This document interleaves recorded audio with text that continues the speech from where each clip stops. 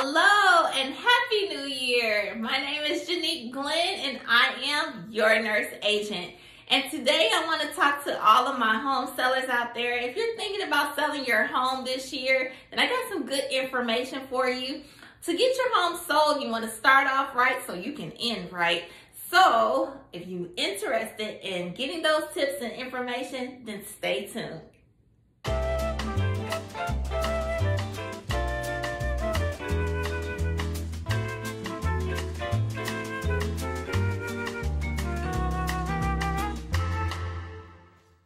All right, guys, let's admit, moving and selling your home, it can be a lot to just take on, right? Moving in itself is a lot, and then selling your home and trying to get to where you need to go, it can be a little bit stressful. That's to be understood.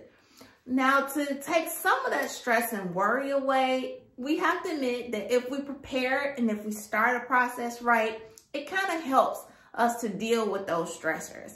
Anytime that you prepare yourself for a situation, you feel a little bit less stressed because you feel like you have trained or you have conditioned yourself to go through the process.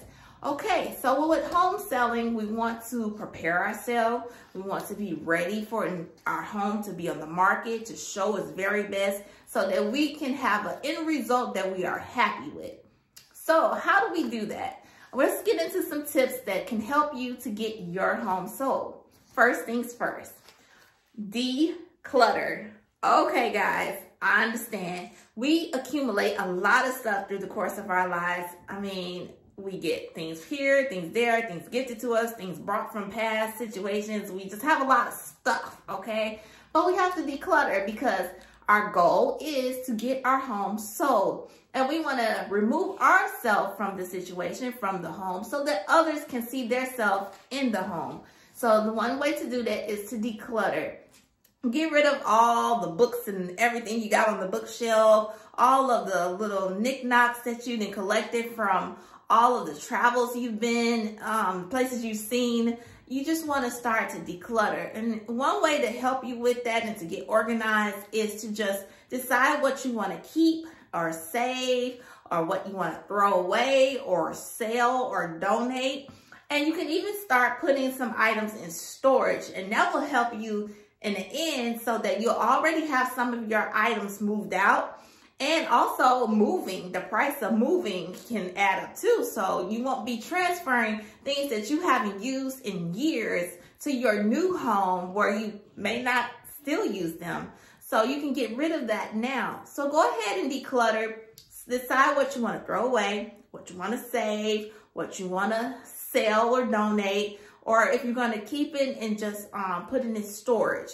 Decide what you want to do. And the sooner you can just start that process, it'll make it a little bit better for you. Also with that, depersonalize. So I'm a big fan of having like family photos, pictures, and memories all around. So I totally get it. But now that it's time to move on, those memories, you have to remember, are always with you. So you can pack up those pictures and those photos, and that can be one of the first things you decide to unpack when you get to your new home.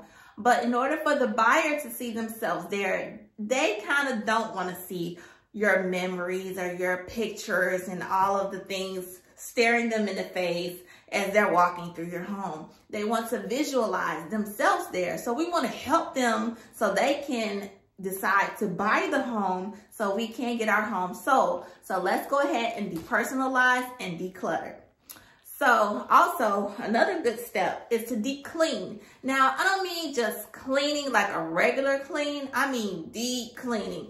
So that's beyond our regular day-to-day. And I'm talking about anything from your windows to deep cleaning your carpets to cleaning those vents and just dusting, just your going above and beyond to get the light fixtures, the ceiling fans, really giving your home a good cleaning. And with that, we want to take care of any odors. Sometimes we don't realize that our homes have some sort of scent. I mean, not to say it's a bad scent or anything. It's just a scent, like, you know, you don't realize it because you're in the home all the time. But you want to go ahead at this time, since your house is going to be coming on the market, to remove that. So you want to open the windows and let some fresh air come in, and you want to get some neutralizing smells, nothing to cover up or mask, because sometimes that makes things worse. So you want to make it just be neutral, get you some windows open, let that air just flow through, and then neutralize the air and let it, you know, just smell a fresh smell, a fresh scent.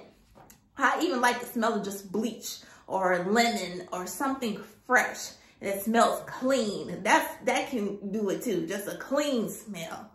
And also if you have pets, if you have pets around, you know, some people are allergic to pets, and then some people are afraid of pets. So you want to take your fur babies maybe for a day out, maybe with family or friends.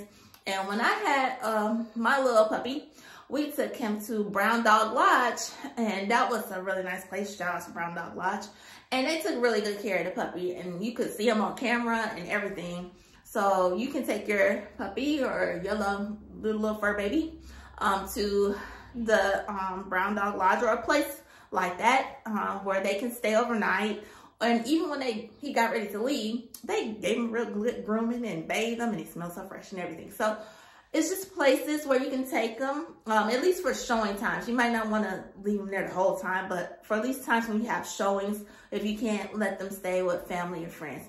But you want to also remove all of your fur babies, like toys, all of their things, and clean up the fur and all of that, so that it doesn't show like it's a pet in the home, because some people are pet lovers and some aren't. So you want to make sure that you have the home fresh, and you remove all of their things, at least for the showings, and make it look nice. Okay, so that's part of your deep cleaning.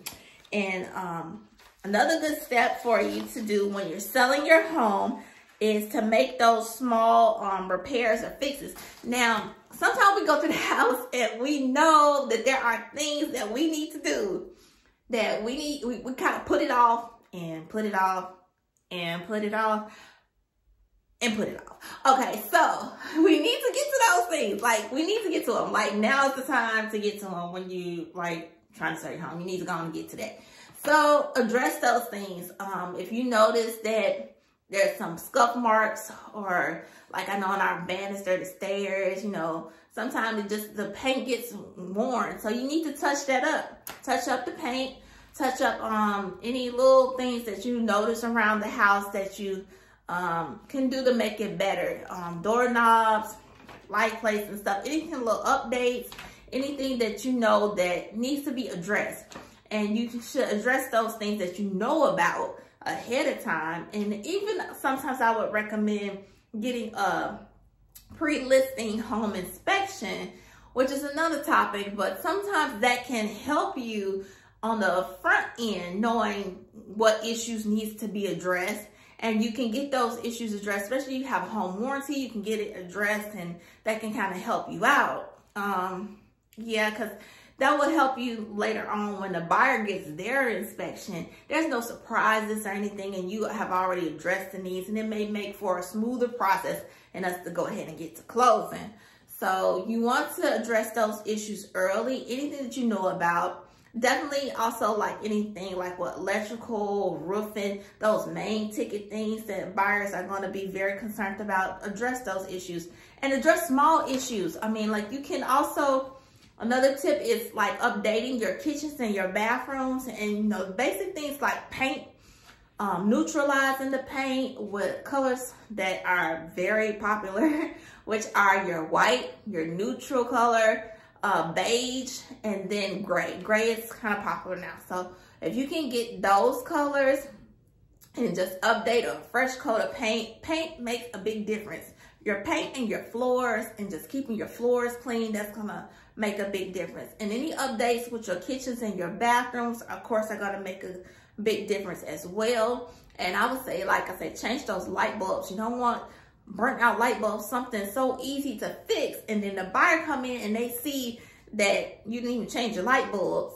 So they like, if they can't just change the light bulb, then maybe they didn't do other stuff as well. So you don't want to put no thoughts in people's mind, because if they're walking around and they're seeing there's repairs to be done, they are deducting from your bottom line. It's just like, okay, well, okay, all right, well, oh, that's wrong too. Okay, minus, subtract, okay, all right, what else? So we don't want that. We do not want all of that situation and them doing all that thinking. We want them to think about, oh, I can just see my furniture in here. I can see my pictures on the walls. You want them to be able to visualize themselves in the space with decorating the space, not repairing the space.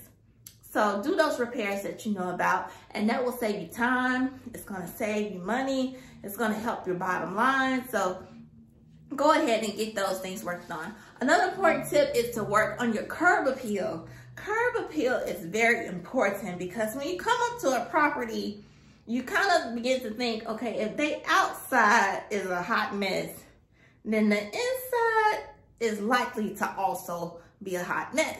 At least that's what they're gonna think. You know, if you can't give the great first impression on the outside, sometimes they don't even want to go on the inside. So make that outside look nice. And, you know, depending on the time of year, if it's leaves, you know, you're gonna, of course, get rid of your leaves. You're gonna have your grass mowed, and you're gonna do those edges and trim. Make your yard look nice. Trim those bushes, clean around your door, get rid of the spider webs, make sure your address can be seen. Sweep around your front door. Sweep around, okay, yeah, sweep around your front door, and just make sure it looks nice. Any areas need to be power washed, like your deck, you can go ahead and do that, and just make your yard look nice. And if you got those fur babies, clean your yard. Don't let there be like a lot of feces and pet stuff all over the yard, and the buyers can't even walk in the yard because they about to step on something. And then tidy up your yard. I've seen people with patio furniture out, and you know, there's a lot of it. So declutter a little bit outside too. I mean, you can get rid of some. You don't have to have so much, but maybe make it look like a nice setting outside, or an enjoyable outdoor living type area, or make it look nice and tidy in your yard. The kids' toys, kind of, you know, put them in their place. And make it kind of look nice so that people can visualize them enjoying their yard space, and not some other project that they also have to worry about, or, you know, kind of like, it seems like more of a headache than a relaxation space. So go ahead and also work on your curb appeal and your yard. That would help you out as well. Okay, and also another big thing is, of course, hiring a realtor. I know people kind of say, yeah, I'm hiring a realtor. But hiring a realtor will also help you with negotiations. They're going to know how to market your home. They're going to know how to get you some professional pictures done. I can't tell you, even before becoming an agent, before becoming a realtor, seeing houses on the market and the pictures look a hot mess. I've been to homes where the pictures look horrible, horrible. And I get to the home, and the home is beautiful, but you can't tell by the pictures. So at least invest, or if you have a quality realtor, your realtor can make sure you have professional photos. It helps to have a realtor who's knowledgeable and who knows how to market your property, who knows how to do the showings, and who knows how to get you the best offer and get you to closing so that you can get to where you want to be and not be on that expired list, and you at the end of the time and you still ain't sold your home. So let's start right so we can end right. So if we do these tips, all of these things will help you, and hiring a realtor will just help to facilitate and for you to have a seamless process, which you need to have somebody to help you because it's stressful enough. You know, if you got somebody in your corner that can help you, it's definitely of benefit to you. Also, with your showings, you want to be flexible with your times of your showings. Sometimes there are clients or customers that want to be very tight on their times that they want to show their home. You can see it 12 to 1 this day, 1 to 2, you know, very tight on different days and times. But being more flexible allows you to appeal to more of the masses and get more people through your doors so that they can see the home. Now, of course, with the pandemic, we want to be safe. And if you have a good realtor, they can make sure that anybody come through that home is going to have to wear a mask, and they're going to have some hand sanitizer and some shoe coverings, and they're going to have to make sure they wear it at all times, because we want to be safe. We want to be respectful of the property and knowing that you are showing the home, but you may not be out of the home completely. And we do want to be safe. I am your nurse realtor. You want to be safe. Okay. You want to also keep it tidy. You don't want to have dishes in the sink. Get rid of them dishes in the sink, okay? I know people open dishwashers too, and they will open cabinets, they will open closets. So you want to have all of those areas tidy and clean. You want to make sure sometimes it also helps when I'm talking about closets to take out maybe half of the stuff you got in there at least, so that people can see, you know, closets, storage space, that's kind of a big thing too. And then people want to have enough of that in their home. So if all your stuff, that go back to that decluttering is in there, they can't visualize their things in there. So we want to get rid of that. So also with the showing is just making sure that you keep your property nice and show ready. No dishes in the sink. And another thing, okay, another thing that I have noticed is in the bathrooms. In the bathrooms, I've seen pictures.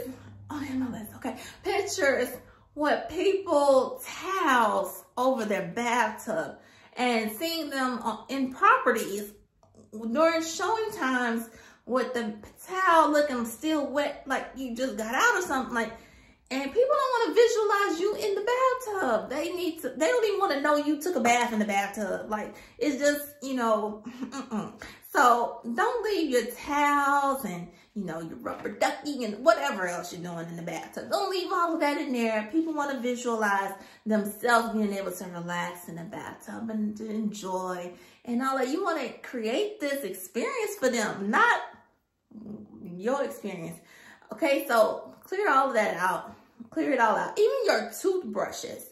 You may not want to leave them out at these times anyway, but you don't want to, they don't want to visualize, you know, they want to see themselves as much as possible in the home. So go ahead and put your toothbrushes away, clear off that counter, make it look sparkling nice. Just imagine if you are the buyer, try to see it through their eyes and what you would be looking for when you go see a home and how you would want it to look and what would turn you away as soon as you saw it. Make it look nice.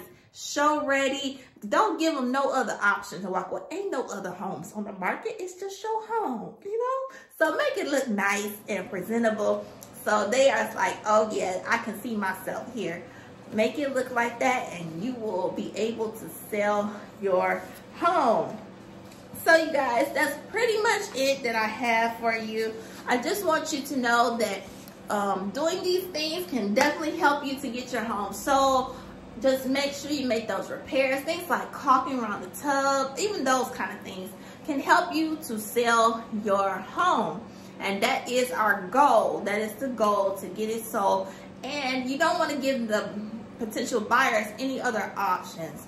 And when you come in strong and you have your home ready, prepared to sell, then that gives them you know, the feeling that they want to go and, you know, make your house a strong contender.